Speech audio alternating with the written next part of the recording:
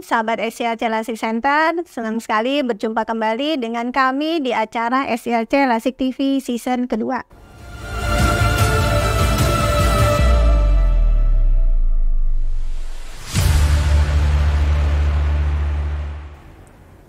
Nah, sekarang edukasi yang kali ini sangat spesial sekali karena kami kedatangan tamu yang luar biasa, yaitu dokter mata dari Nepal. Siapakah dia? Tunggu ya, yang satu ini lewat.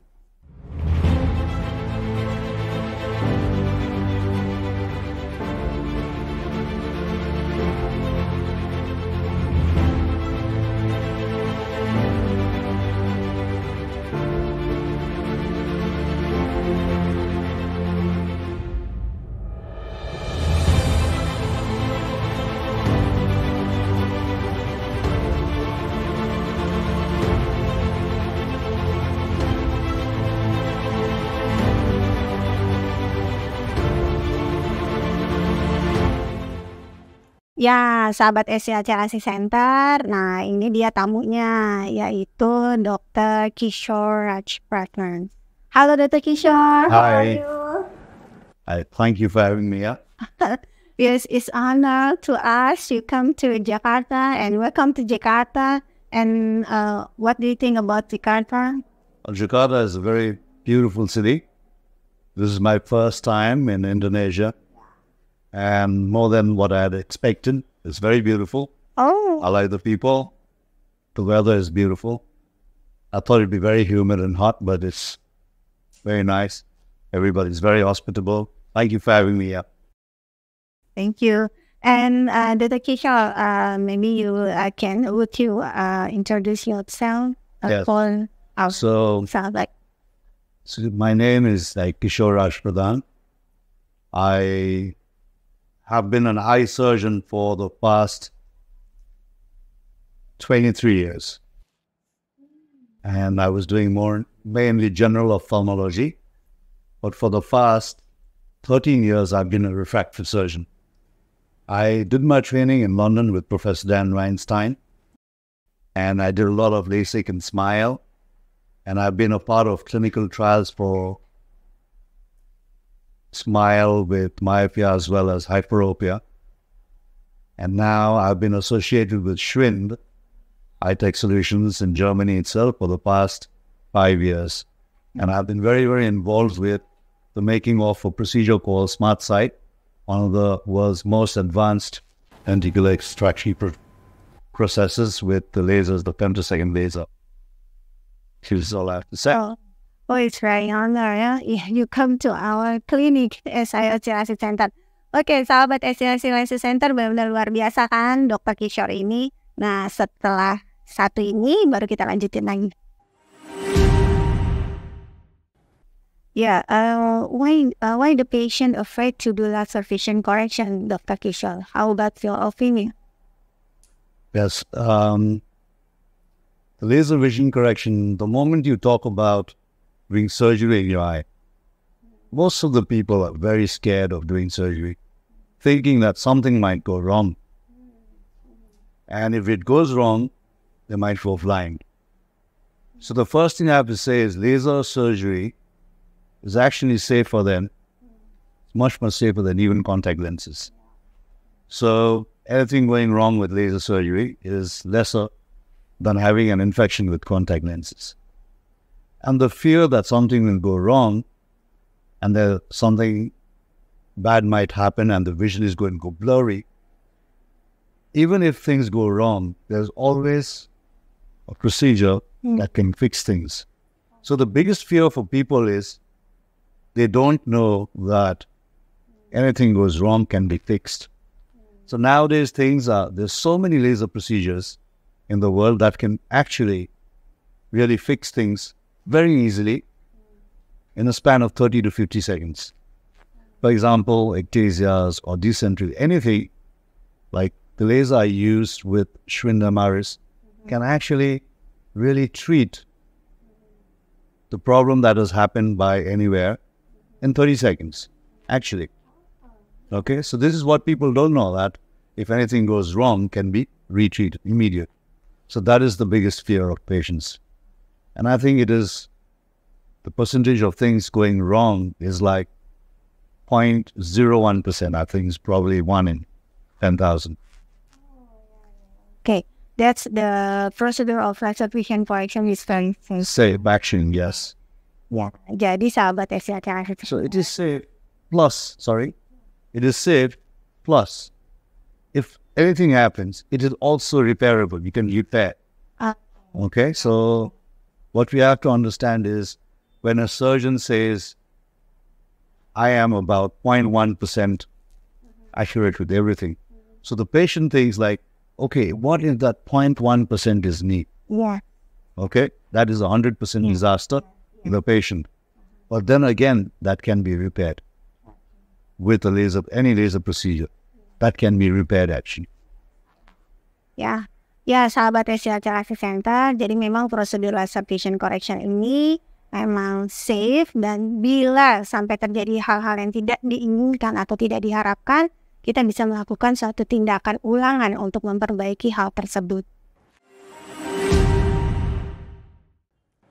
According to your experience, Dr. Kishore, how about the procedure laser vision correction is the best for each patient, or it depend on examination pra laser vision correction surgery? See, for me, I think if you really ask me, what procedure should I do to this person or that person, depends purely on examination. For example, hyperopic patient, a person with a plus power, the LASIK treatment is the best.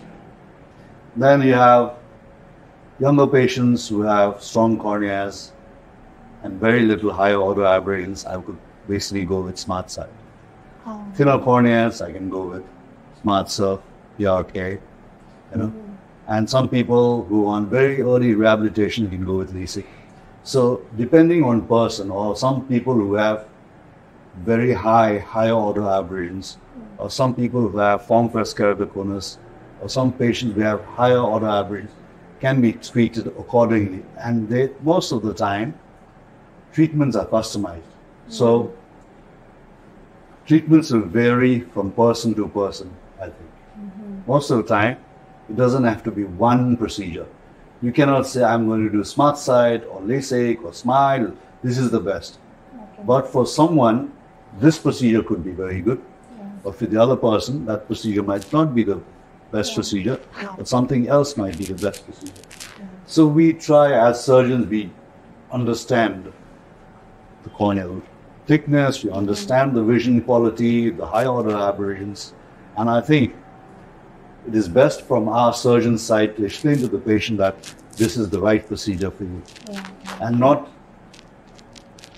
asking the patient to go into YouTube or this and that, and then getting a fixed image saying like, oh, I want to do this procedure. So, sometimes even if the patient says, I want to do this procedure, it is from our side, we should be able to convince the patient that this is not the right procedure for you, but something else is the right procedure for you. So there are more than 5 to 10 procedures actually. Femtosecond laser itself. There's so many laser platforms. In the examo world, you have the PRK, advanced PRK, you have LASIK, and so many other things with microkeraton, with the flat. So I think the best thing would be, it's on our side to explain to the patient that this is the right procedure for you, so that the patient don't feel that even though I wanted this, and I've done this, and they should not feel that they've done a lower quality surgery. So that is very depend on the examination. Which one the best for the patient? That's very individual. Okay, right. Masih ada pertanyaan kembali, jangan kemana-mana ya, tetap di SILC Lasik season kedua. Ya, sahabat SILC Lasik Center, ini tinggal pertanyaan terakhir, kita tanyakan berikutnya ya. Dr. Kishore, I have an experience for myself. Some patient ask me about the laser machine. Maybe he look at the social media about the examination and from the second laser. Can you explain about that? So I have a comment or I have a small say to all the patients who want to do laser eye surgery. So when you start thinking about laser eye surgery, you start going into Google or you start looking at YouTube videos. You look into so many things, okay? Mm-hmm. And when you start looking into all the things, you get, I think, hundreds of things come into in the internet. So you come into LASIK, Dura LASIK, Smart Surf, all that will come into. Yeah. Then you have Smile and Smart Sight, someone talk about silk, someone talk about clear. Yeah. And the patient is so confused. Okay? Yeah. So basically, there are only two lasers.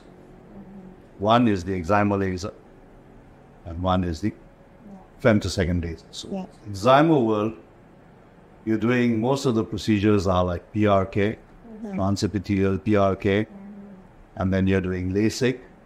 All right? And in the femtosecond world, you have so many femtosecond platforms. You have the ones that I've used are with Zeiss and with Schwinn, and then there are two more others are Johnson and Clear. But the main thing they're doing is taking a lenticular, making a flap. So you have either LASIK or you have lenticulars. So basically it comes to two things.